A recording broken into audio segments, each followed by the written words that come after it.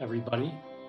We want to welcome you to our event tonight, COVID 2021, The Experts Answer Your Questions. A couple huge programming notes here. So the first thing we want to make sure everybody does is to choose an audio channel. There's an option for English and there is an option for Spanish. This is very important that you do this so that you're not hearing things in both languages as we have the discussion. If we're okay along those lines, we're going to move on now. This event tonight is a huge undertaking brought to you by our entire news team and all of you as readers. We know there are going to be some questions, and we've compiled a lot of questions in advance. Tonight, if you have questions, please place them in the Q&A section, not the chat section, but in the Q&A section. Yeah. Hi, everyone. So we haven't activated the setting yet. So that's one reason why you don't see that option yet. I will give the same instructions in Spanish for those people who are joining us in Spanish. Muy buenas noches a todos y a todas.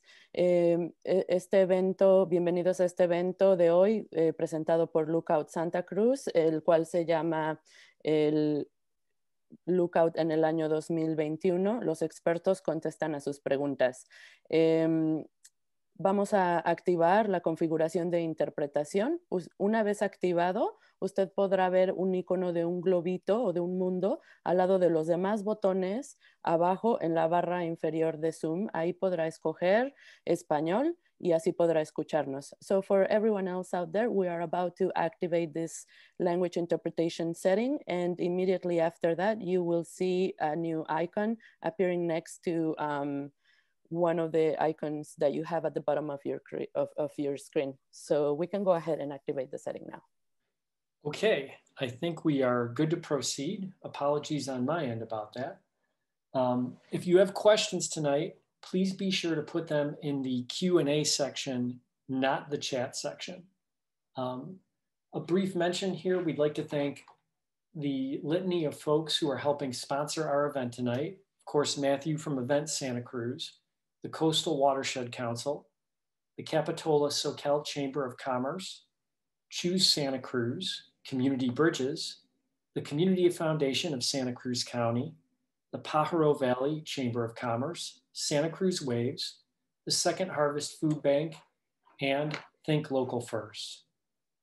In addition, we want to point you all to our ongoing COVID 2021 initiative here at Lookout, which is really the precursor to this forum this evening. Obviously, we're doing COVID text alerts through our Deputy Managing Editor, Mark Conley. If you do want to sign up for the latest COVID news throughout the day brought directly to your mobile device, you can text COVID to 831-508-7524. A little bit about our event format tonight. We're going to interview each panelist individually for about 8 to 10 minutes, including questions to them that are sort of a compilation of what readers have sent us. After that, we are going to have a panel discussion in which we will work in questions from, again, that are both compilations of things readers have sent us and questions from individual readers. And then we might even have a little lightning round at the end with Dr. Newell with a lot of the questions folks are asking about vaccines and vaccine tiers. Our panelists this evening are Dr. Gail Newell, the County Health Officer. I always want to throw County's Chief Health Officer in there, but all the reporters tell me not to do that. Dr. Martin Kilpatrick, an infectious disease expert from UC Santa Cruz. And last but not least, Erica Padilla-Chavez, CEO of the Pajaro Valley Prevention and Student Assistance and co-chair of Pajaro Valley Save Lives Committee. With that, we're going to kick it off here, and I think Mallory's going to ask Dr. Newell some questions. All right, so I'm going to kick things off with Dr. Gail Newell, our esteemed County Health Officer, who I am in frequent communication with, and I'm always very grateful for her time. So I want to start start out with, how would you sort of characterize the state of the COVID-19 pandemic in Santa Cruz County right now? And sort of how does that compare to other counties and the rest of the state? Well, I wish that I could say that with the flip of the calendar into 2021, that things magically got better, or that with a new president, everything is going to get better. I think some things will be better, both with the new year and the new president. But these are very dark days for California in particular. We were doing so well compared to the nation for so long. And now we really are in the worst situation we've been in to date, with many parts of our state with no ICU beds, so the intensive care unit beds in the hospitals, no availability. And that's true all through Southern California, through the Central Valley, and then very small numbers of ICU beds in Sacramento and the Bay Area.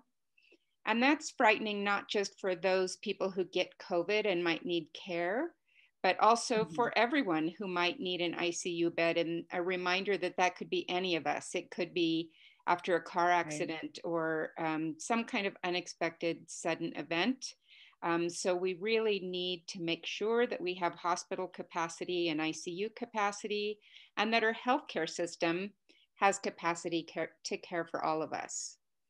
Our healthcare workers are so exhausted after doing this for nearly a year. Yeah. And what about Santa Cruz in particular? Because I know for a lot of the time early in the pandemic, Santa Cruz was doing so well compared to most counties, in the state. And I think, is that still the case, or are we, where are we kind of relative to the rest of California, even though we're all going through this hard time together? Yeah, Santa Cruz is still doing better than the state overall. And I want to make sure that the community knows that they deserve all of the credit for doing that, because it's our individual behaviors that really determine how we do as a community. And so the community's willingness to put on a face covering when they leave the house, to stay home if they're feeling ill, to maintain their social distancing, to be compliant with what we've asked them to do. And I know it's a lot, but they get all the credit. So for a long time, we had a very flat curve and very few deaths in our community. And then it caught up to us in the fall, and we started getting outbreaks in our skilled nursing facilities and our other residential care facilities. And then the rest of the state started really increasing in disease. And we're not an island, and we have visitors, and we travel ourselves, and or used to travel anyway. And so now our case rate is higher than it's ever been. So if you'll remember back, Halloween, we were in the orange tier. That was very exciting. Then we got a little bit worse again. We were in the red for a couple of weeks. And then we went to the dreaded purple tier. Well, the trigger for the purple tier was 7 cases per day per 100,000 people. And we're now at 71. So we're at 10 times the number of cases we had when we were shocked to enter the purple phase in the end of November. So very disappointing. And that's a good reason to follow the stay-at-home order, the regional stay-at-home guidelines that say no gatherings, private gatherings outside of your own household. You should stay home except to do essential activities, getting your groceries and others. So, I wish I had better news after all we've done. Yeah. And so, looking ahead, as we're hoping that things would change quickly with the new year. But sort of, what are your predictions based on trends you're seeing or information you're getting for the next few months? Do you have any idea when we might get out of the stay-at-home order, maybe climb back into that purple tier, red tier someday? Word is that the state's data looks good enough that we might be coming out of the regional stay-at-home order in the next couple of weeks. So, and they're basing that on the 4-week projected ICU capacity. And I heard rumors today that the Bay Area ICU capacity is approaching that 15% in 2 weeks. 4 weeks rather, and we may be coming out of regionals. And when we come out of regional, though, we're going right back into purple, and we are a deep purple. So I don't want to get, I don't want people to get too excited about any changes upcoming. Okay. Well, that's too bad. And then moving on to what we are hoping will get us out of this permanently. How are you feeling about the vaccine distribution and rollout locally, and the pace of it, and what are sort of the biggest challenges to getting it where you want it to be? Well, just as I thought things were going to get a little easier for me in my position, I feel like the last 2 weeks, 3 weeks, 2021 has been very, very difficult for me and for my team in public health. We really want to ensure an equitable rollout of vaccine across the county, and especially reaching our hard to reach populations and our most impacted populations in South County and other affected areas like Live Oak and Beach Flats. But instead, the state has sent massive amounts of vaccine to the multi-county entities. So that's Sutter, Kaiser, and Dignity in our area, Dignity Dominican. And they've been fantastic partners, but they do mostly work with the commercial lives, those who are insured, and mostly predominantly North County folks. And they have had the given the go-ahead to use the vaccine with more leeway than we have as the county. So while we're still working on trying to vaccinate the healthcare workers and get through phase 1A, the multi-county entities have moved into vaccinating the 75 plus, and in some cases even 65 plus. So that creates the reality. It's not just the optics, but the reality of inequities. And we're working hard to address that, and with our valued partners in South County. And we will be opening up a mass vaccination clinic at the fairgrounds next week for healthcare workers to finish up phase 1A. And then once we finish that up, hopefully by the end of next week, we can move into our 75 plus. Okay. Well, that's some good news there. Although it's disappointing to hear about the issues in equity in the rollout. I'm sure we'll get to talk more about those and lots more about in general. Thank you. I'm going to turn it over to Chris now. Oh, go ahead, please. Yes, I do want to say that I hold out optimism for 2021. And I believe that this year is going to get better and better. And that by the second half of the year, we're going to be able to start doing some small gatherings again, being with our friends and family, hugging each other. There'll still be restrictions on large gatherings and other risky kinds of activities, but we're going to start to do some of those things that we're really missing. Okay, so some better hope for the summer, hopefully. Late summer, maybe. All right.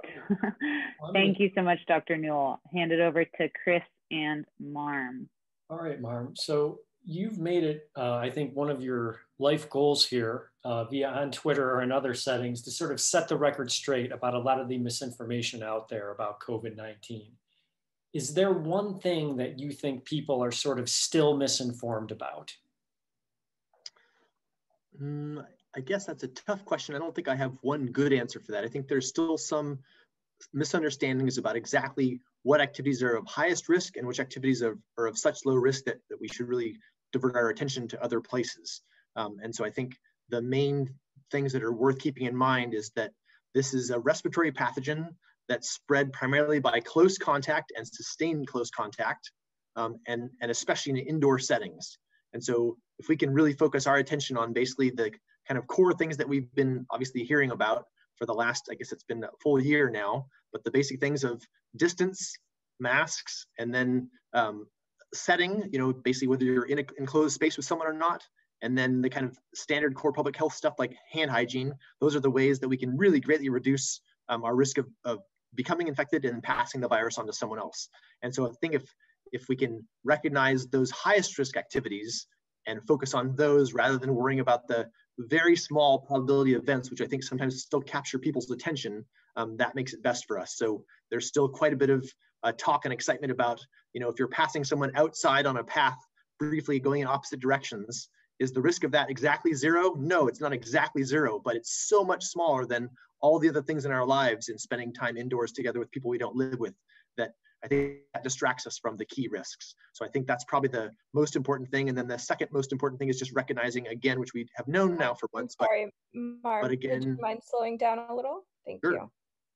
But again, realizing that we can spread the virus both when we are sick, but also when we feel totally fine. So one of the most unfortunate and challenging things about this virus is that we are infectious before we have symptoms. And so there are a few days basically where we get infected with the virus and we can pass it on to other people and feel totally fine. And the fact that that can happen and actually does happen makes it very, very difficult for us to prevent spreading this virus to other people. So I think those are the core things that I think they're not so much misunderstood, but maybe sometimes we lose focus on those core mechanisms. Is that difference in the way COVID-19 is spread different than, say, a common cold or the flu? So great question. So the spread of the viruses that cause either the flu, COVID-19, or the common cold are similar in that they're all respiratory pathogens, but they seem to have some slight differences in how well they survive outside of the host. So for example, how well they survive on surfaces or things like that, and to what extent they're also spread at shorter or longer distances. And so we have quite a bit of information now that indicates that the coronavirus, the number of people that each person infects is quite a bit higher for this virus than it is for both the flu and for the common cold. And the result of that is that this virus can basically spread very quickly in our communities. So from one person, each person can infect on average between 2 and 4 other people, often on average about 2.5 or 3. And in contrast, the flu and the common cold, on average, people infect about 1.5 other people. And so simply the differences between the number of new people that each case gives rise to, those differences make a huge difference when you have this exponential growth process occurring. So I think that's the fundamental difference, is that the kind of slight differences in infectiousness and probably also differences in how long you're infectious for, the combination of those two things. And as I said before, the fact that you can spread coronavirus for a couple days before you have any symptoms, the combination of those three things really differentiate the probability of passing on the virus. And then of course, as we know, the coronavirus is almost between about 5 and 10 times more deadly than the flu, and yet even more deadly than the common cold. So the combination of being more transmissible and much more deadly make it a much, much higher risk than the flu and the common cold viruses. I want to ask you about variants, because we're hearing a lot about them. I think right before we got into this presentation, I saw a news alert coming over my phone about a new one.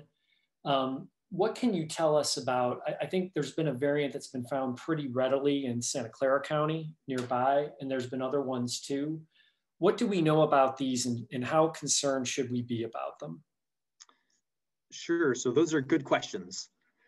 The challenges with the variants are that this virus is, like many other viruses, it is always mutating. So this virus is always exploring kind of different features and trying to do it the best it can at infecting new people. And so we've anticipated that it would evolve, which is what's definitely happening. But one of the challenges has been, because it's a kind of virus, a single-stranded RNA virus, it's making mistakes all the time. And many of these mistakes or mutations in the virus have almost no effect, or even have bad effects on the virus and make it worse at infecting other people. In contrast, a small subset of mutations actually can benefit the virus and make it better at infecting other people.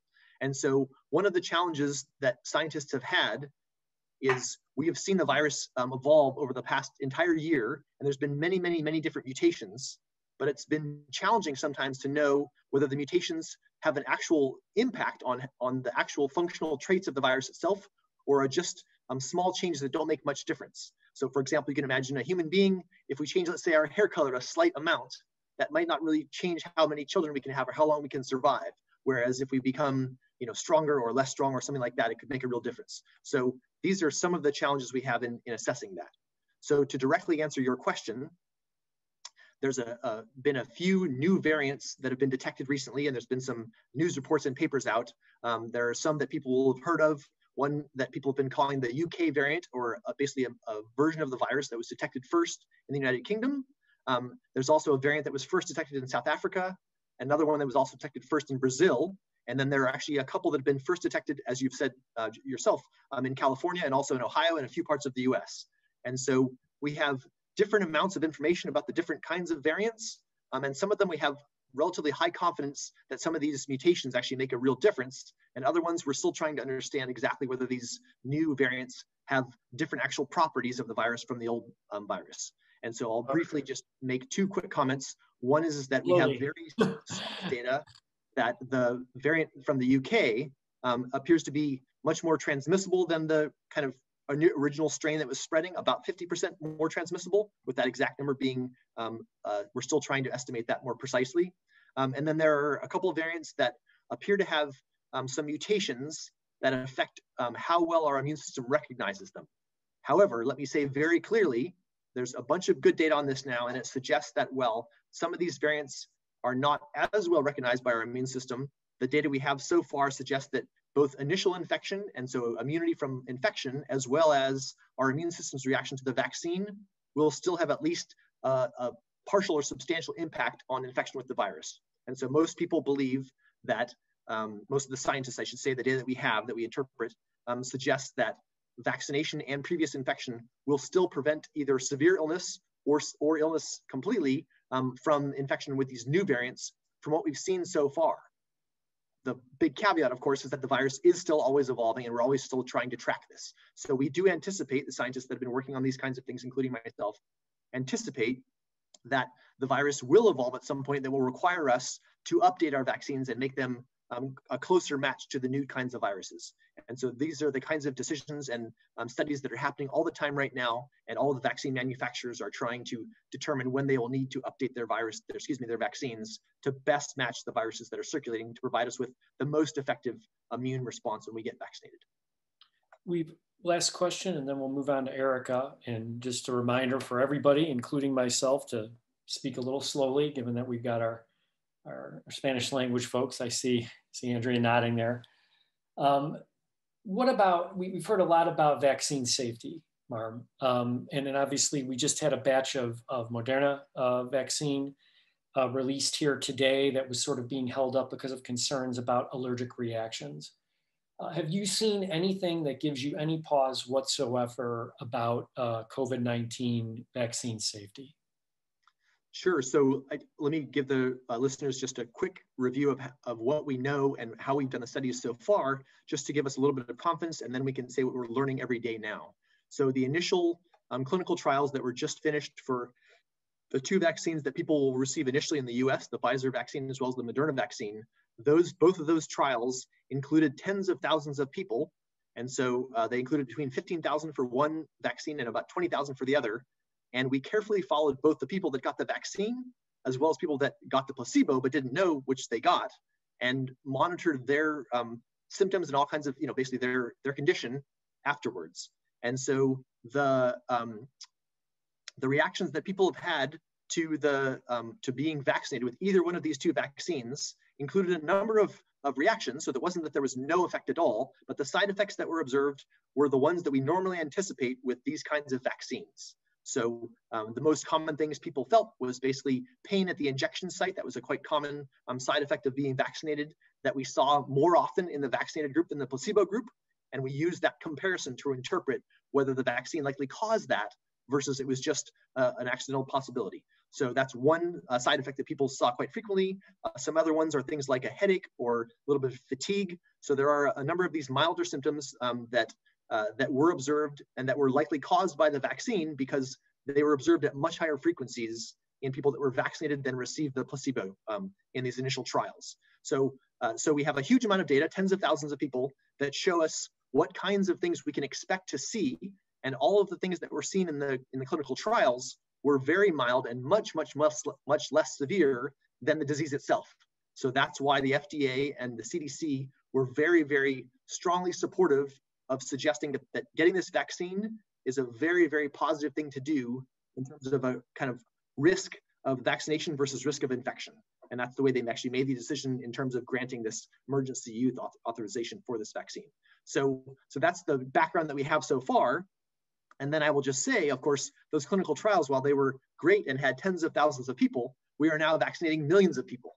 So we are now scaling up this vaccination to a much, much higher level. And it is possible that the vaccines do cause additional side effects, but at much rarer frequencies.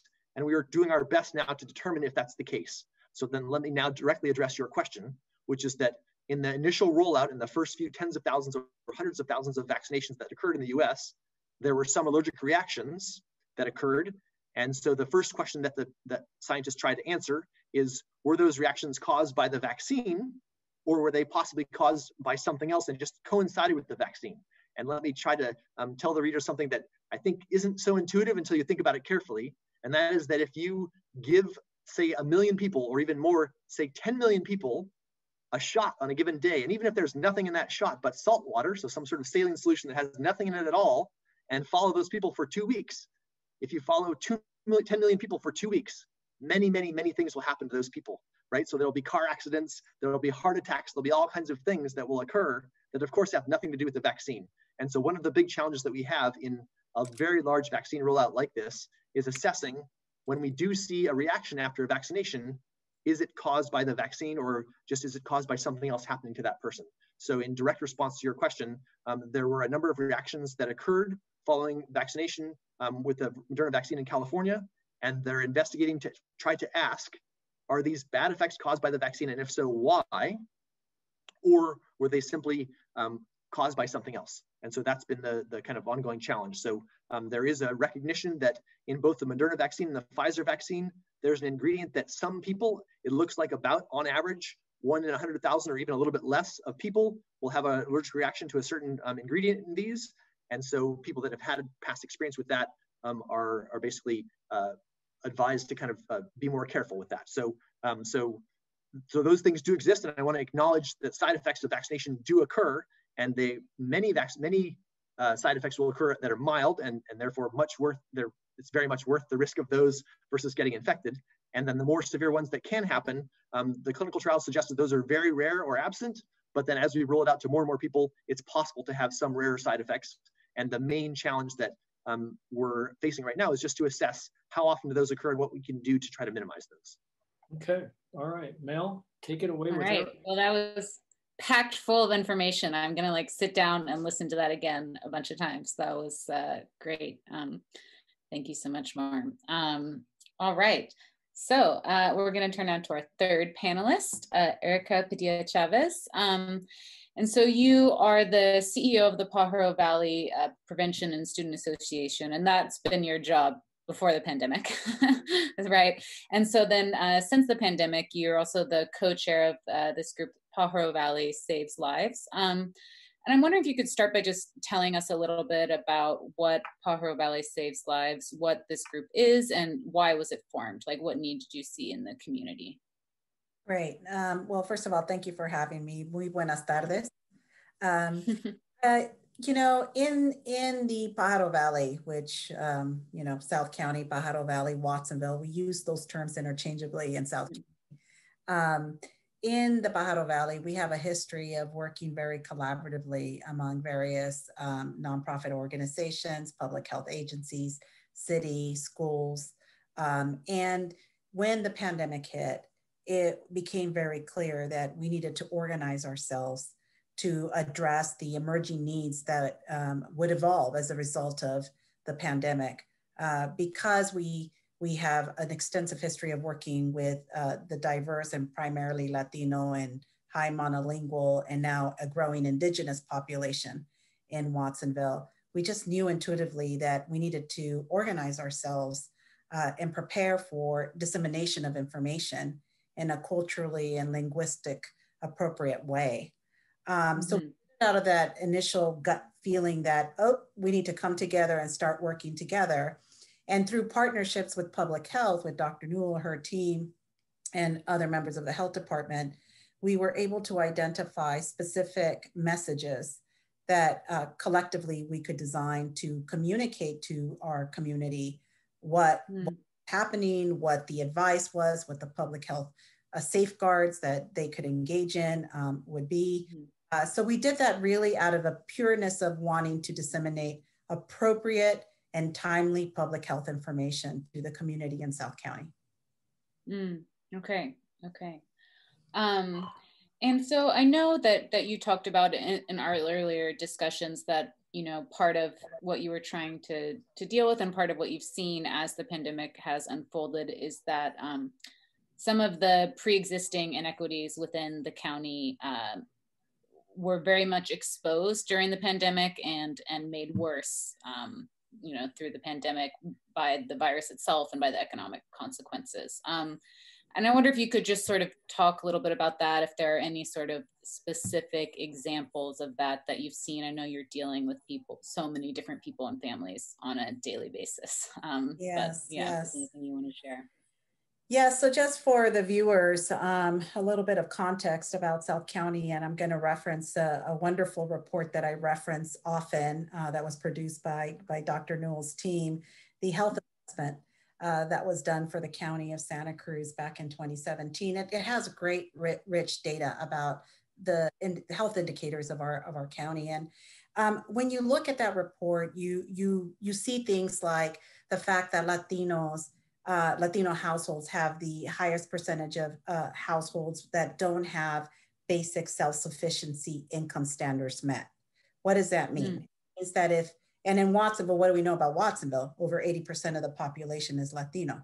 What do we know about COVID? You know, the majority of individuals that have been, impacted with COVID or have died are in fact Latinos.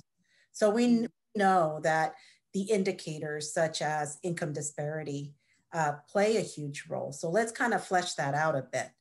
So what does that mean to a household that doesn't have basic self-sufficiency income standards met? It often means that a family is having to have 2 to 3 jobs just to make ends meet. And it often means that these jobs are in essential environments, right? What we call essential workers. So the rate of exposure for these individuals who are just trying to put food on the table and pay the rent is much greater than those of us who have the opportunity to work in an office, to work in secluded areas, right? And when you think about what that income disparity, how it's connected to the adverse health outcomes that we've seen with COVID, you can't help but to see the connection, right? This is what public health call the impacts of the social determinants of health. And we see it very vividly play out in the public.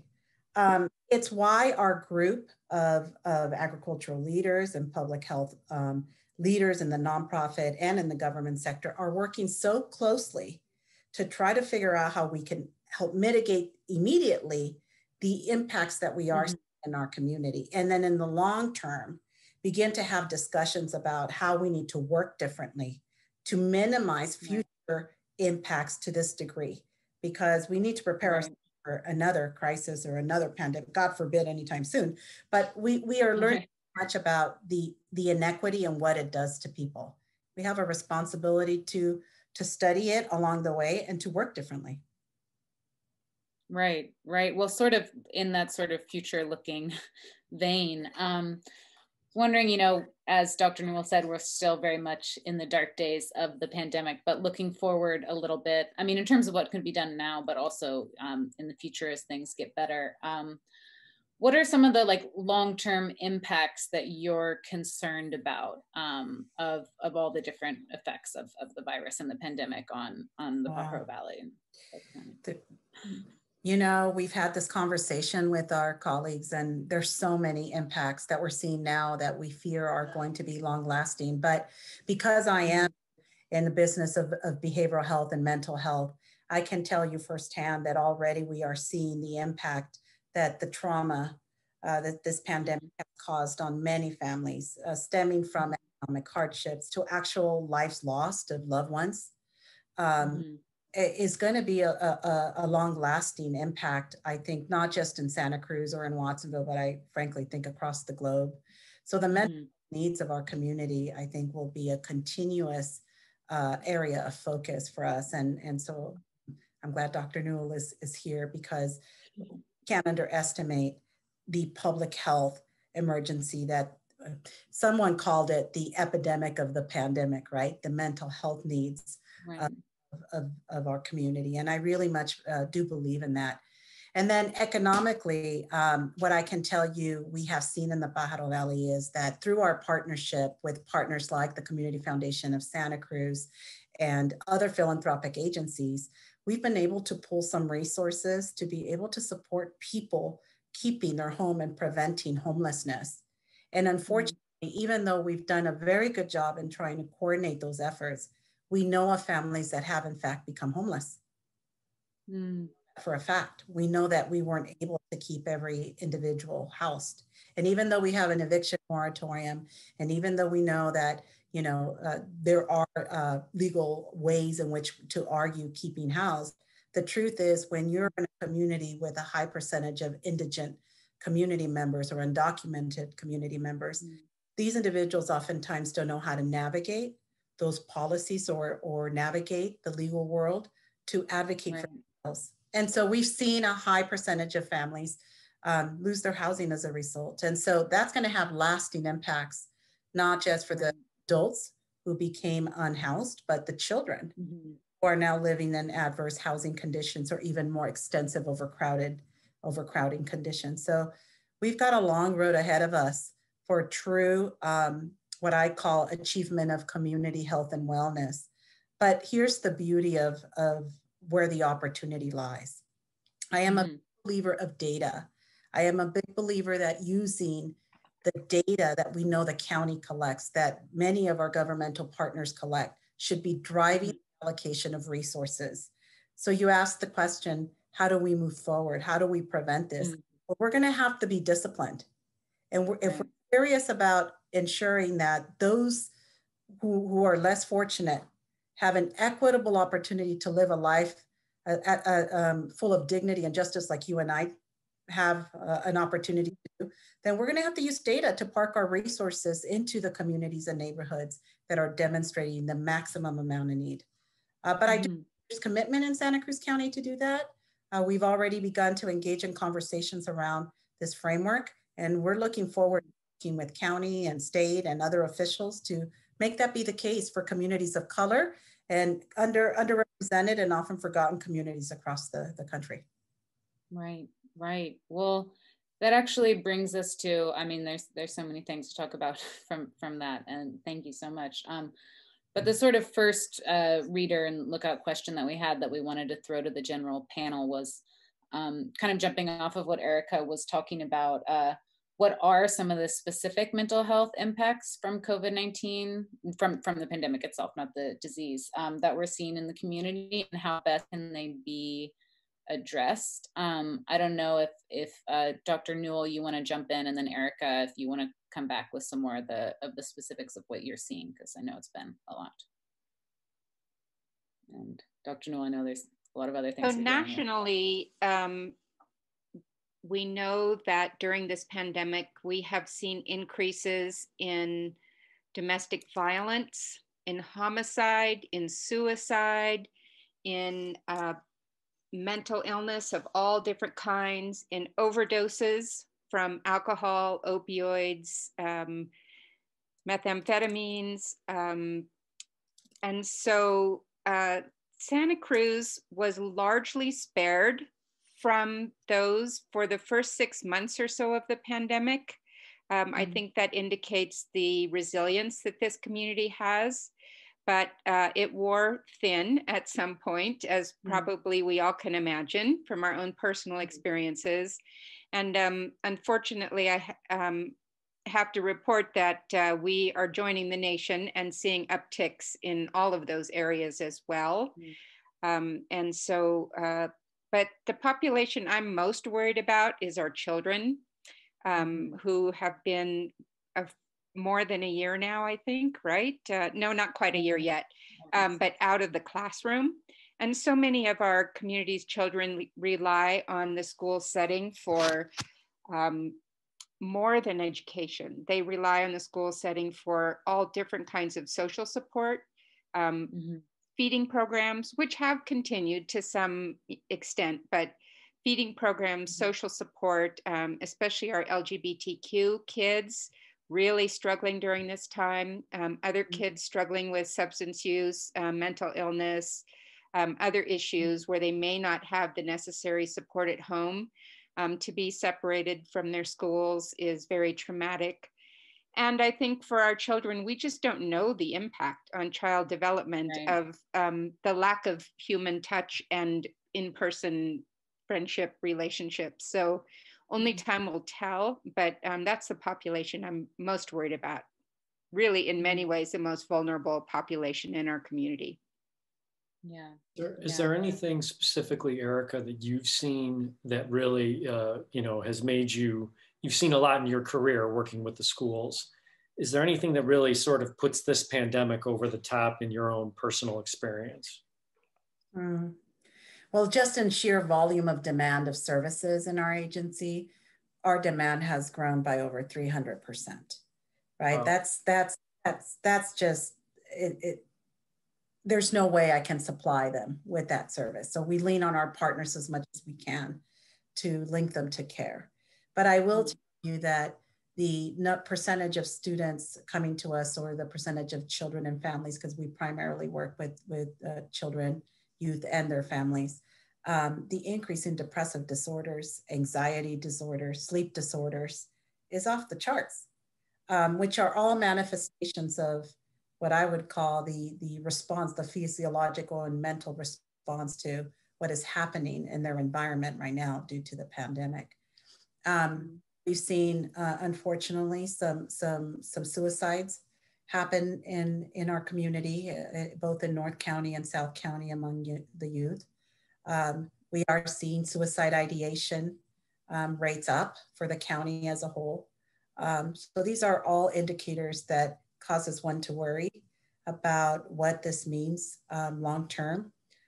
But here's also kind of the silver lining to all of this, is that I know all of us have been working really hard to try to create what I call e-spaces for children to connect and to exercise their agency as children.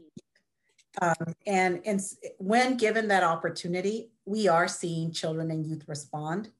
I'm very happy to see that in the case of Pajaro Valley Unified, they have safe schools for those children that are definitely struggling with their inability to log on and connect with their peers electronically, of course, but still. So I think the out-of-the-box thinking that's been happening has been wonderful. But, I'm not sure that I can measure or give you the volume of the mental health impacts. I know for a fact, because of the work that we do, that we're talking about little lives all having very real impact. And we're just there trying to provide support. And, Gail, I think we have our work cut out for us in that arena long-term. But, I think when we talk about mental health, all of us can play a very important role in ensuring that people are feeling heard, that they're feeling valued, that they're feeling important and needed in this world. And we all can play a role, a very important role in lending our ear to people right now. In looking at the Q&A, I'm seeing a ton of questions about farm workers and farm worker vaccination. And I don't know, Dr. Newell or Erica or even Marm, if you have any insight as to where that sort of stands right now.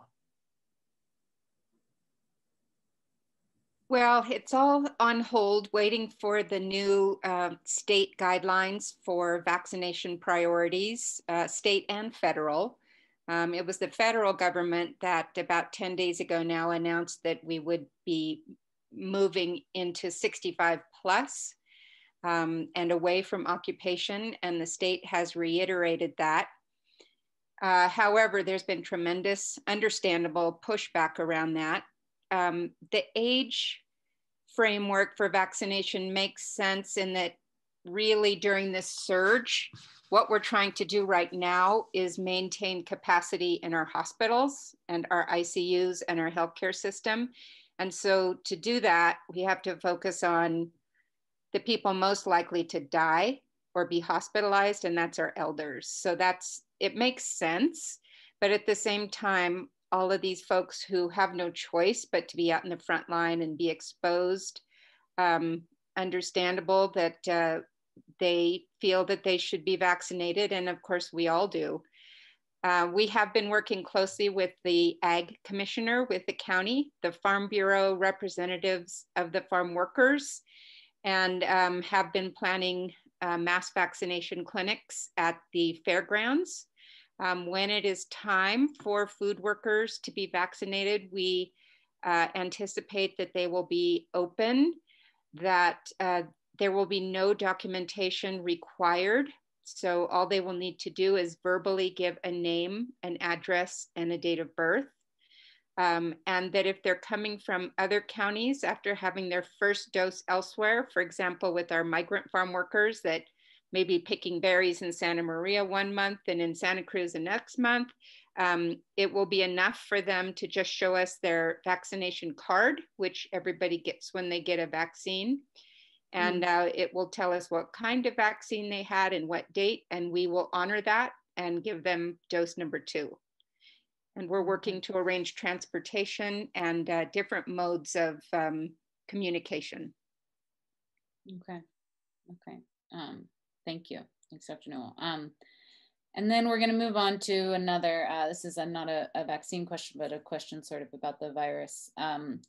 So maybe start with Dr. Newell and then Marm, if you want to jump in.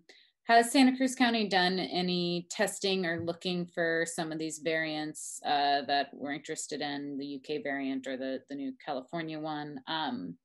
And, you know, is there any plan for UCSC to step in and help with that? What capacity do we have locally? I don't know if Dr. Newell, you want to start. The only things that are happening locally are there's a statewide wastewater study going on done by the state of California to look for variants in our sewer, our wastewater. So coming out of our bodies and going into the sewer systems.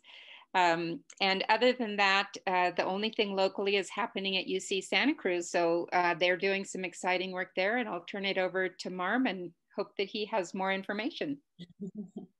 Sure. So there's just a kind of a new project and partnership just starting up in the last couple of weeks to try to do exactly that, to really track what kinds of viruses we have in our community and how that's changing going forward. So that'll be a partnership between the University of California, Santa Cruz and all the partners in the county as well. Okay, great. Some Chris, do you have the next question? Yeah, I mean, just some questions about the numbers here, Dr. Newell, and you've already referenced that, the MCEs, but a question. So we've reported that there are about, a little over 16,000 vaccine doses in the county. And as of our last check, less than half have been injected, but I know you've been announcing efforts to sort of step that up. Obviously, the Moderna pause, right, that we reported about today, those vaccines have now been released. So I guess trying to just figure out, and we might have to do this in buckets, right, because we've got 4 different buckets that folks are getting vaccine out of. But let's start with the county. How much new vaccine does the county expect coming in the next couple of weeks? And how quickly can it be distributed, and who does it go to? I'm going to answer one question right off the bat. We can put vaccine in arms as fast as we can get it. We are required to hold back 50% of second doses. So everyone who gets a first dose has to have a second dose, either 3 or 4 weeks later. And so we don't want to be in a situation where we don't have enough to give for the second dose because it's not as effective then. And so other than that, we can get it out to our healthcare partners or our own mass vaccination clinics as quickly as we get it in. So we now have a vaccination data dashboard on our website. It just went up today in a rudimentary form at santacruzhealth.org. You go there, you go to the COVID page, and there's a big vaccine button, ALCO button, and it will take you to a vaccine website with a diagram that shows all of the phases and tiers so people can say approximately when it's going to be their turn. It shows an arrow of where we are now. It shows arrows about when we're going to get to future phases, hopefully. But in terms of the numbers, it's got the numbers received to date, and this is only by the county. So we don't get any information about the federal pharmacy partnership that does our residential care facilities or about the multi-county entities. So the information that's there is 17,900 vaccines received to date. 7,525 of those have gone into arms, and the remaining 10,375 are either on hold for second doses or already allocated to our healthcare partners or our own mass vaccination clinics in the coming few days. So we plan it so that we only have enough for the coming few days. We want to get them in arms as quickly as we get them. And so we've got, we share those vaccinations with all of our healthcare partners. So the hospitals, for instance, relied on our county vaccinations for their medical staff and employees because they hadn't received their allocations yet. All three of the hospitals got their vaccines that way from us. In addition, we give them to the federally qualified health centers for their own staff and employees and for their phase 1A healthcare workers. And also our dialysis centers, all the phase 1A folks. So our dialysis centers are first responders that do healthcare, paramedics, EMTs, and then the mass vaccination clinics that are happening at Dominican, at Sutter, and next week starting at the fairgrounds. We have all of that allocated to those efforts. Okay. We expect to get about 2,000 vaccines more per week, not very many. Okay. Do you have any sense of how many are actually going to the health systems and how the health systems are distributing them from within the county, which sort of gets to the point that you were making earlier about South County potentially being neglected here? A lot of questions in the chat about South County being neglected with the vaccine. Yeah, it's not just how they're distributing or administering the vaccine here, but it's, are we getting our fair share in Santa Cruz? So for example, one of our multi-county entities is Kaiser. And so Kaiser, Northern California, gets an allotment from the state, and then their central decision-making entity, I call it the mothership. The Kaiser mothership determines how much should go to each of its locations. And my suspicion is because we don't have a Kaiser hospital and we don't have very many Kaiser patients in Santa Cruz yet, that they're not sending very many vaccines our way. Likewise, the Dignity system that Dominican Hospital and the Dignity Foundation outpatient have, Dominican has received abundant vaccine and has been very generous in sharing that with the community. But at the mothership level, Dignity outpatient just got their first allocation this week, and it was very small.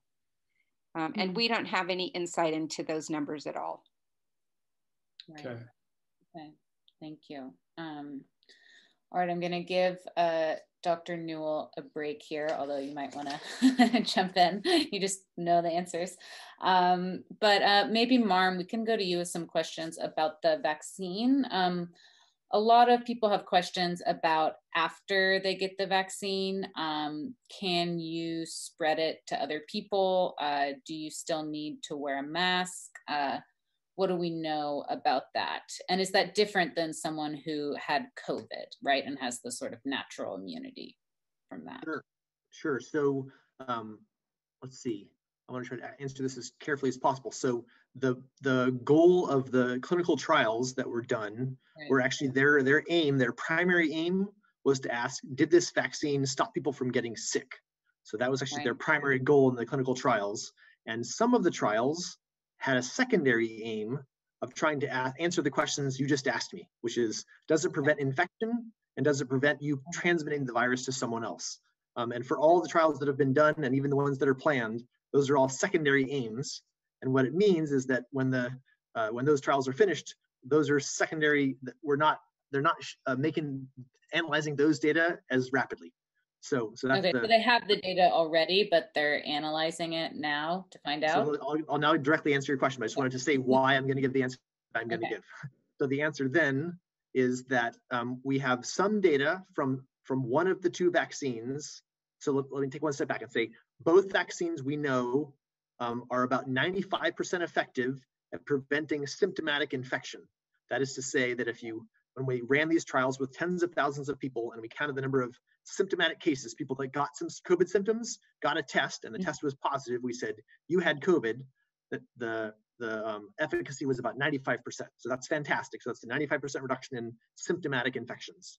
In addition, for one of the two vaccines, the Moderna vaccine, they have a little bit of data, not directly aimed to answer this question, but was used for it, which was basically when people came in for their second dose, they also took a swab from them and determined whether there were people that were not sick, but infected anyway. So we call these asymptomatic infections. So basically kind of hidden infections. And so the data we have so far suggests that if you get vaccinated, the chance you will get a symptomatic illness is reduced by 95%, so that's great. And in addition to that, there was also about a 2/3 reduction in asymptomatic infections. So even the chance you would have a kind of silent infection. So the combination of those two things is great, and it means that we actually have pretty good evidence for one of the vaccines, the Moderna one, that it has a great effect at reducing symptomatic infections, and not complete, but a pretty good effect at asymptomatic infections. We unfortunately don't have the same data for the Pfizer vaccine, but the vaccines are so similar in how they work, the kind of actual underpinnings of the mechanisms, that I think most scientists would say they would expect the results to be very similar for the Pfizer vaccine. So what that means is that both vaccines are going to help us a lot in reducing both illness. I should also say one more thing. In addition to those 95% reductions in kind of any sort of symptomatic infections, especially the Moderna vaccine, which had the most amount of data, did a great job at preventing severe illness. So in fact, in the Moderna trial, there were 30 severe cases, and they were all in the placebo group. So there were actually no severe illnesses in the vaccinated group in the Moderna vaccine trial. So that's fantastic. However, so what that means is that the vaccines are going to do a great job at reducing symptomatic illness in our communities and transmission, but because of what I just said, they're not 100% effective at blocking symptomatic infections, and they're not 100% effective at blocking asymptomatic infections. That means a small fraction of people will still get symptomatic infections, and also a fraction of people will get these kind of hidden or asymptomatic infections. That means that even if you are vaccinated, you still have a chance of getting infected and passing that on to the people around you. And so until all the people around you are also vaccinated, then that means that you're going to still need to be careful to try to not get infected, because you don't want to be one of the 5% that still get sick. And you also don't want to be one of the people that gets infected, doesn't know it, and passes it on to the people around you. So I think, and Dr. Newell can back me up here or clarify this, but I think the strong recommendation is going to be that people that get vaccinated take the same measures that they would to prevent both getting infected and passing it on until we have widespread vaccination of most members of our community. And so that's a slightly disappointing to people that might want to get vaccinated and then be able to have parties, right? But the reason that we're not going to recommend that and strongly recommend against that is because that's to both prevent you, the person that got vaccinated, from being one of the unfortunate 5%, and to protect the people around you that you might accidentally infect. And so people that got vaccinated, basically, it'll help you a bunch in greatly reducing your odds of severe illness, really highly reducing your odds of symptomatic infection at all by 95%, but we can't 100% prevent you from getting infected or passing it on. And because of that, will want people that are vaccinated to still take precautions. So masks, distance, the kind of standard stuff that we're all recommending. And so, and that we'll be able to relax those things as the fraction of our community that gets vaccinated fully rises to a level that's high enough for us to really be pretty confident that we're going to be able to protect all the people around us. Did you want to clarify any of that? I wanted to make sure I got that clear. Nodded agreement from Dr. Newell. Is that full approval of that message? Okay, then we have one more question kind of related on the immunity topic. This actually came in through our Spanish channel, and it's similar to a few other questions we've had. If you've had COVID and you received plasma, right? So I'm assuming this means plasma with antibodies. Do you still need the vaccine, or is that enough immunity? Sure. So let's see. So I will say that the vaccine trials included some people that actually had previous exposure, and at least so far, there's not been any effort by the federal government, CDC, any of these people to try to differentiate people that have been previously exposed from those that have not in terms of priorities. And the reason for that is because we believe that even if you've been previously exposed, getting the vaccine will boost your immune system even further. And we do have some evidence that there is a small fraction of people that have been reinfected with the virus. And so because of two things. One, it's actually quite difficult to know exactly if you've been previously exposed or not. Some of the antibody tests, all of the antibody tests are not perfect. And so we don't want to give someone an antibody test, say, oh, it looks like you've been previously exposed, and be wrong, and therefore not vaccinate that person. So instead of doing that, until we can have a really, really effective test, we are choosing to basically vaccinate people regardless of previous infection status. And so the current recommendations are for people that are in the categories that are in the tier that are aimed for prioritized for vaccination. They're being vaccinated regardless of whether they've been exposed in the past or not. Okay, Dr. Newell, is that if people have had COVID, if they've received antibody treatment, should they still, get vaccinated at the same time as they would without it? Absolutely, yes. If they have a current case of COVID, they need to wait 14 days before they get vaccinated. Okay. If they're sick at all from any kind of viral syndrome or anything, they need to be well for about 14 days before they should get their vaccine. Okay. Pivoting to a big one I'm seeing a lot. Question, I don't have health care. Where can I get the vaccine? And Erica, I think Dr. Newell and Yule can probably tag team this one, but that's a big question. Want to start, Erica? Well, I just want to, I'm going to clearly say that we have improvement to do in the equitable distribution of vaccines. I think Dr. Newell acknowledged that. I can tell you that our Pajaro Valley Save Life groups very much believes that. We submitted a letter to the Board of Supervisors documenting a need to improve in the equitable distribution of vaccines. It is true what Dr. Newell has stated, that it appears that the bigger healthcare agencies who receive their allotment are triaging a system for their registered patients or clients. And it's working for them. Unfortunately, in South County, we just don't have those level of healthcare systems in place. And we have a high percentage of individuals that, as I mentioned earlier, are indigent, undocumented individuals. And that's the number one question, frankly, that most of us in the nonprofit sector in South County who work with these families are getting. And I have to be honest to say that I don't know. And that's the response that I am informing our families. I don't know, which is why we want to engage with the county to have greater clarity, to work with them as they're mapping it out, so that we can communicate to the community as we have been this far and begin to calm some of the anxiety and some of their own feeling of being felt dismissed in this process. So we need to address that. And I understand we're going to start the conversation pretty soon around that. So I just want to echo that, Dr. Newell, I agree. I think we can do a better job. And that's what I want to say about that. Dr. Newell? Thank you, Erica. You're absolutely correct that we've got a lot of work to do. This pandemic has unveiled so many rifts in our society. and we need to make sure that we address those, not stop after the pandemic is addressed. We have a lot of work to do going forward.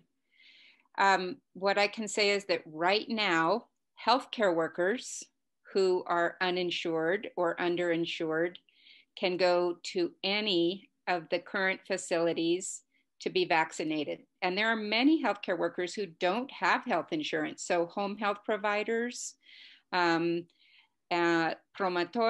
community health workers, our CNAs working in our skilled nursing facilities and residential care, in substance use disorder congregate settings, they're all eligible now for vaccine, and they will not be turned away at any location they go to for vaccination. And the county right now, we are only doing healthcare workers. So they can go to the flea market site at Sutter. They can go to Dominican healthcare workers. We've just opened up at the Safeway pharmacies, but only for healthcare workers. You don't need insurance at any of those places. Once we get into the 75 plus, so probably by the end of next week, we will be well underway with our county clinics at the fairgrounds, and no one will be turned away. In addition, no one is ever turned away from our safety net clinics, so they can get their vaccines at Salud para la Gente, Santa Cruz Community Health, or any of the county health centers when it's their turn to get their vaccine. But I guess the question there is will there be enough supply? Eventually, there's not enough supply for anyone now, even if they do have insurance. So there's just not enough anywhere in the nation. Okay. Okay. Go ahead. So Matt.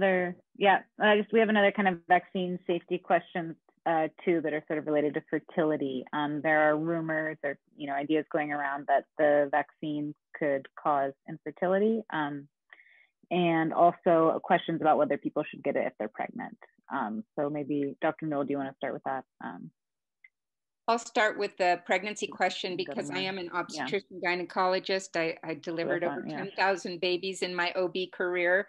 And I keep up with the medical literature around obstetrics. And the American College of OBGYN strongly encourages pregnant women to get a vaccine. They do recommend speaking with their obstetrician or midwife or whoever's doing their prenatal care prior to that. But they do recommend that they get vaccinated. Breastfeeding, same. But if you'd like to talk with your pediatric provider, that would be a good idea as well. In terms of fertility, I've just started hearing these rumors. There is no medical reason why this vaccine would create infertility or any other problems.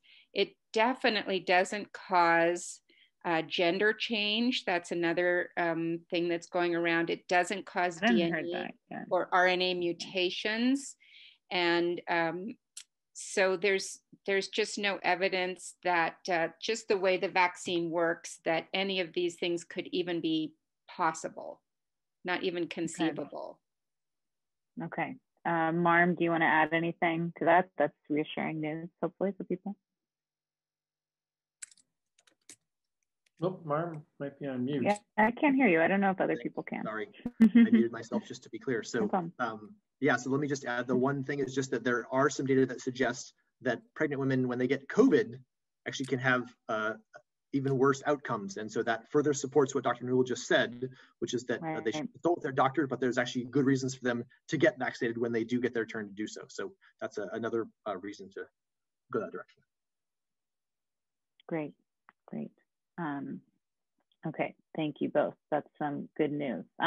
So just to let everyone know, in about 5-ish minutes, we're going to go to our lightning round with Dr. Newell about vaccine access and a few more kind of finer grained vaccine questions. So some of that should be coming up soon.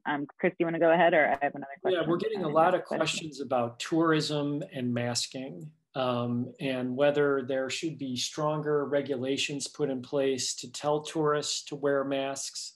Dr. Newell, I'm wondering if you can sort of walk us through whether tourists, how you're viewing the amount of people, especially with the warm weather over the weekend coming to Santa Cruz and their behavior.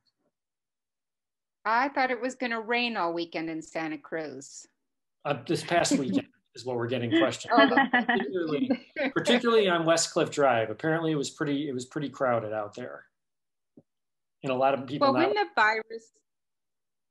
when the virus first reared its head in this country almost a year ago now, we had no idea how this virus was spread, and I remember even a report from a scientist that got a lot of media coverage out of San Diego saying that even ocean swimming was dangerous and you could get it from the water.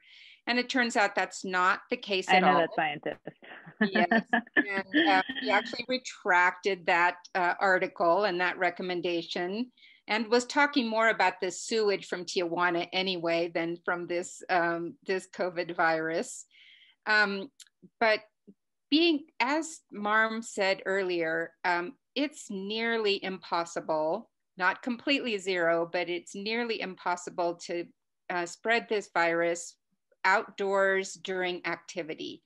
So surfing is safe, walking with your surfboard down to the ocean is safe, even passing someone on the stairs, back and, up and down on the stairs to the beach is safe. Again, not completely 0% ever, but very, very low risk.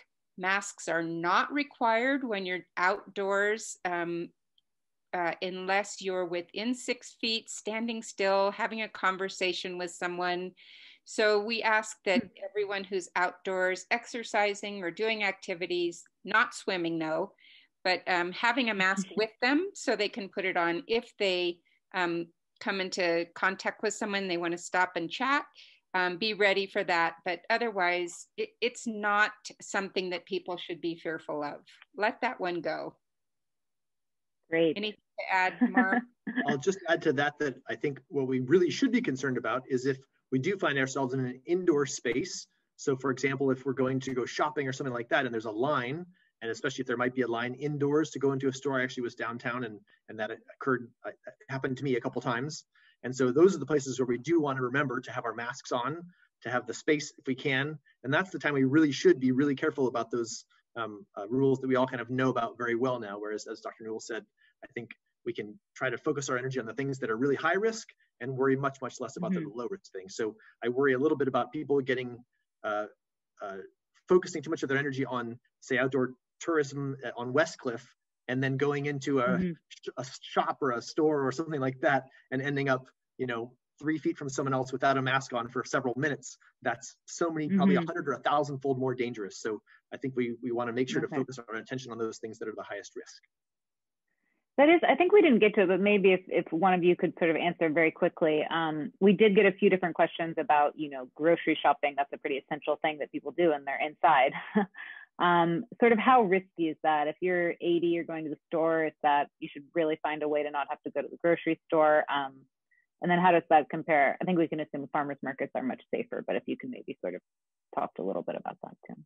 I'll say something briefly, and then Dr. Newell, if you want to add something to it. So thankfully, most of the stores that I have been to in Santa Cruz County have taken the recommendations quite strongly to basically make it possible to have a safe shopping experience. So that just means that if you're giving your groceries to the cashier to basically to run them on the cashier, then you can give them a little bit of space. They can give you a little bit of space. That enables you to be safe there. Obviously, everyone has their masks on when they're indoors. As long as that's happening, that's good. And then, of course, if shoppers can just be a tiny bit respectful of other people, where if someone's getting the milk and you want milk too, you wait a second or two for them to step out of the way. You don't have to be right in their face to get the milk at the same time. And if people can just do those small things, then you can really keep distance. And if you have masks plus distance, those two things, especially in kind of a short time periods like you're going to be doing while you're shopping, are really, really low risk. It's really those circumstances where you get very close to people or you don't have masks on that are really high risk. And so I think those are the parts that if people can do that while they're shopping, they can keep themselves quite safe. Great. Okay. That's the only thing I'd add is that 80-year-olds should try to stay home. Okay. So they should try to have other And people. what about the farmer's market? If you're, you know, in a high risk group or over 80, could you maybe feel good about going to the farmer's market to do it? We have a lot of markets. It depends. Outdoors is better than indoors generally, but standing in a line or running into friends and standing and chatting, those are risky activities for an 80-year-old. So our elders, we really need to care for them and keep them home as much as we can. Great. Okay. All right. And then we have 2 more questions before our lightning round. First for Erica.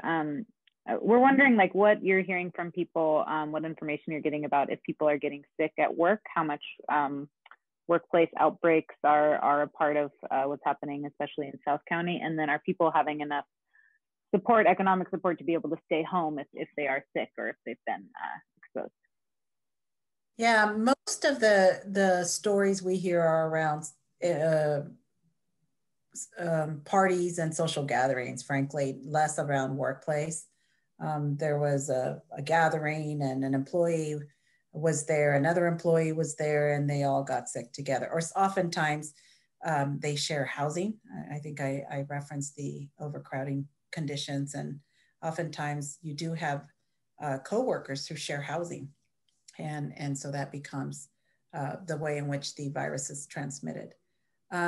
So in terms of your question about economic assistance, it was great, and it's been great to know that the county set up those hotels in Watsonville to support with quarantining. However, what we do know is that that means people that would ultimately be quarantined may not be able to access income to meet their basic needs, their food and whatnot. And that's been a challenge, frankly, especially for our farm working undocumented individuals. Right. They don't have any other source of revenue to lean on. We suspect that some of them may be feeling sick and just not reporting it as a result, because it's a matter of literally, do I put food on the table and do I eat, or do I report that I'm sick? And we suspect that may be happening, which is why we're making a plea that we think out of the box and we figure out a way to provide some immediate financial assistance so that we can alleviate that financial stress that we know may be a burden for some of our members of our community coming out and saying, I need to quarantine, and I'm okay with doing so because there's economic solvency. And I know there's been some programs around that right now. It's all a matter of how do you connect people to that resource, and that's posing some challenges as well. Okay. All right. And then we'll go to Chris, I think, for one last of our panel questions. Well, I think I'm going to just sort of try to kick it off here for the lightning round. A ton of questions about over 65. And I mean, we've health systems seem to have differing takes on this, Dr. Newell. But I guess based on what you're seeing now, what is the end date for everybody over 65 in Santa Cruz County to have their two shots that want them? Look into your crystal ball. Oh, sorry, you're muted. Our state epidemiologist, who I trust very much and know, Dr. Erica Pan, made a public statement yesterday that if we move from here into our 65 plus, it will take the state through May to get that population vaccinated. And in Santa Cruz, we have 47,000 people who are 65 plus, and they each need 2 doses. That's 90,000 doses that we need, and we get about 2,000 doses a week.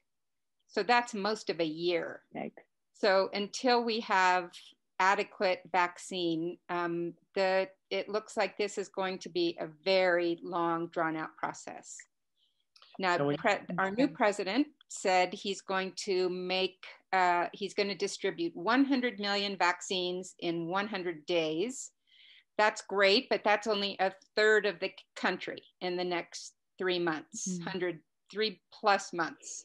So, that's only 70 or 90,000 people in Santa Cruz that are going to get the vaccine So it's going to be a long, drawn out process. Now, when you're talking about 2,000 doses a week, is that just to the county, or is that more of a general estimate based on the health systems too? That's just the county. Just the county. So, yeah. And then we would hope that the federal pharmacy partnership would step up their game. They're getting vaccine directly from the federal government to vaccinate our elders and other folks in residential care. They're way behind their schedule, and we have no idea how many vaccines they've given or what their plans are. And then the multi-county entities get a slice of the state distribution as well. And then there are plans for the fourth leg of the stool. We keep talking about our four-legged stool now, is that other medical providers, like our federally qualified health centers, our safety net clinics, would get their own supply directly from the state. We have yet to see that distribution plan working. So for now, they get them through us at the county level. Okay. Mel, take it away with the lightning round. Okay, well, let's start because I know shorter. What you want to. Well, that's important. And this is also a kind of overarching question. So with these new rules that anyone over 65 is eligible technically, there were all these very detailed phases and tiers and stuff for California's vaccine plan. Are those all out the window? Are people still, like, are teachers still up next? What's the deal? Well, that declaration about 65 up and educators came from the last president. And so this president may have a completely different set of priorities. And so there's emergency meetings being held by the National Immunization professionals next week to relook at the phases. And then the state is also relooking at tiers, but the governor told us earlier in the week that he would be moving to an age-based strategy because of our hospital surge and the impact on our hospitals. Okay, so we need to stay tuned. Okay, and then next, how will people be notified to get the vaccine? Like, how do you get notified it's your turn, where to sign up? Well, just today, the state told us that they would be unveiling a new app called My Turn. And I believe it's a joint venture with Salesforce. And anyone in California can sign up. And then when it's your turn, My Turn will let you know and will direct you to either your healthcare system or to another opportunity in your community. Okay, great. And so then people who are sort of independent, maybe in-home caregivers for high-risk people, or independent childcare providers, or they own a daycare, how will are they going to get contacted through that app? Where do they sort of fit into the rollout? Yes, so currently they're in phase 1B, the old phase 1B, but we don't know at this point.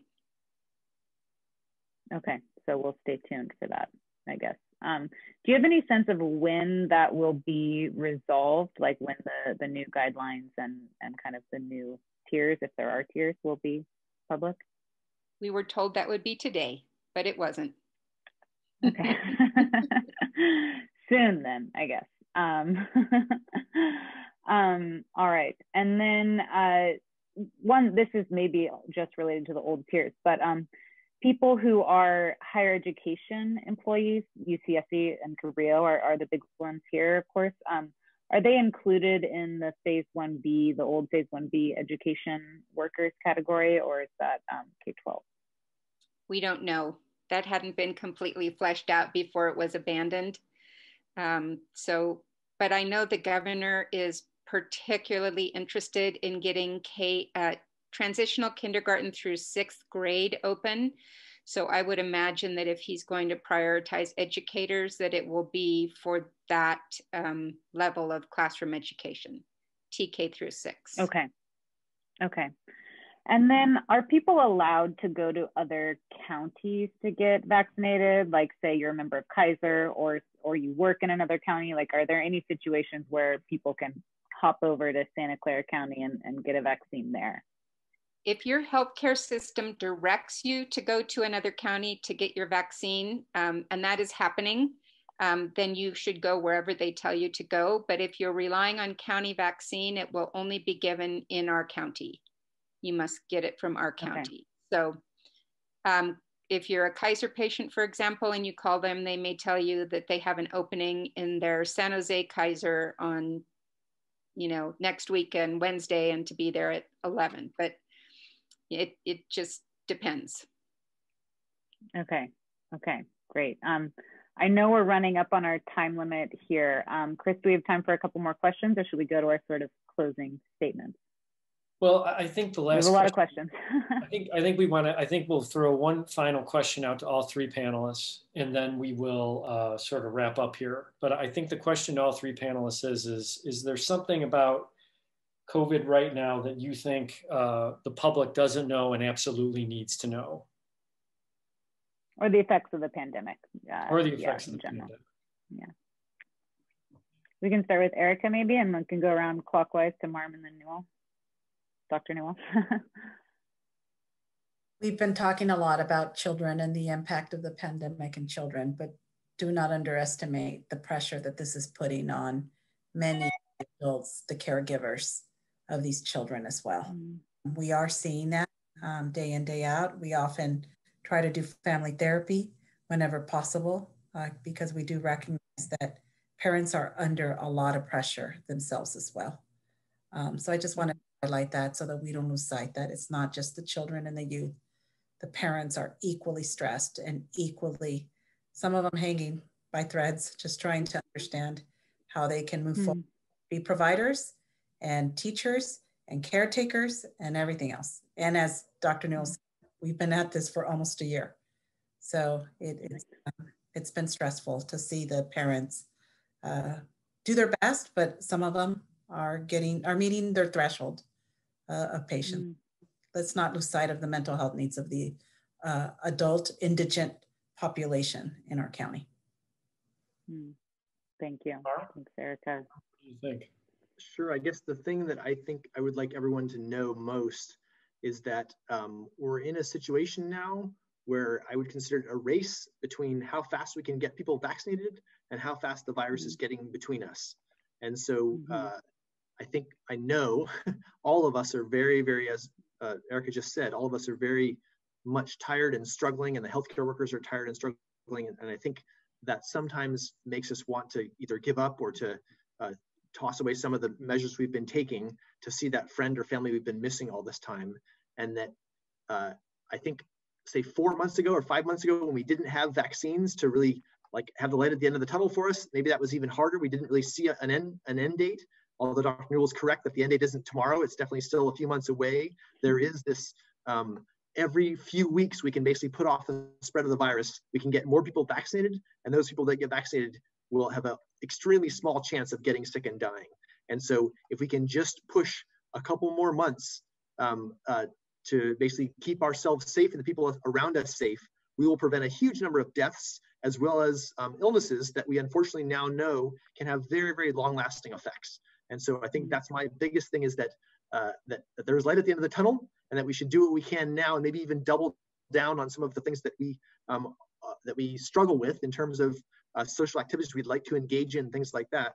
And know that unfortunately there are even a few things pushing that race in favor of the virus a little bit. So these new variants and things like that that might be a little bit more transmissible will make the race even harder for us to win. And that means that we have to use our tools, which are basically our personal behavior that we have combined with the spaces and stuff that are around us. And that means employers providing safe workspaces. So if there are any listeners on the call today that are employers and are providing workspaces for their employees, if they can make those as safe as possible, basically if we can all provide each other with the support we need to make our interactions safe for the next few months, that can really save a lot of lives. And I hope that we can kind of do our best on that front. I hope so too. Thank you, Marm. That's great. And then Dr. Newell will close with you. My best words of advice, and that people may have forgotten, are to stay home. Stay home, connect with your loved ones virtually, continue to be kind, be patient, and don't give up. Hope is on the horizon. All right. All right. That said, Great. we had a ton of questions tonight. We've had a ton of questions. We're going to try to save things in the chat and do the best we can. Obviously, there were a lot of very specific medical questions. It may be best for you to try to reach out to your medical professional with some of them, because I know they are beyond our reach here with our medical minds at Lookout, of which Mallory is the best one, I might add. Not a medical mind, but I'm trying.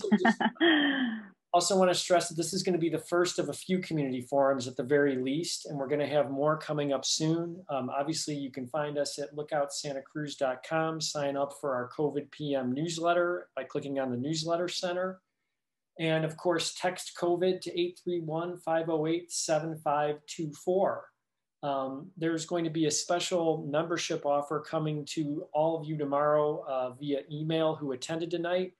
And that will include some of the takeaways from this event. So really want to thank our sponsors, thank all of you for joining us, and especially to our panelists, Marm, Dr. Newell, Erica. It was a great discussion, and boy, it could have gone on for about 4 or 5 hours. So I'm glad to see the community is so engaged. And just to our readers and listeners, I want you to know there was a lot of really specific vaccine questions that we got that we can't really answer right now, because just in the past couple of days, the vaccine guidelines, as Dr. Newell said, changed so much. So please keep a very close eye on Lookout. We're going to keep keeping you updated on all the vaccination guidelines and where you'll fit into it. So thank you. Everyone stay home and have a safe night. All right. Thanks to everybody, especially thanks to our fine Andrea hanging in there. And up with our fast talking. Yes, thank you. Thanks so much, Andrea and Annabelle. Thank you very much. Thank you. Thank you all. All right, and thanks get everybody. that in the community.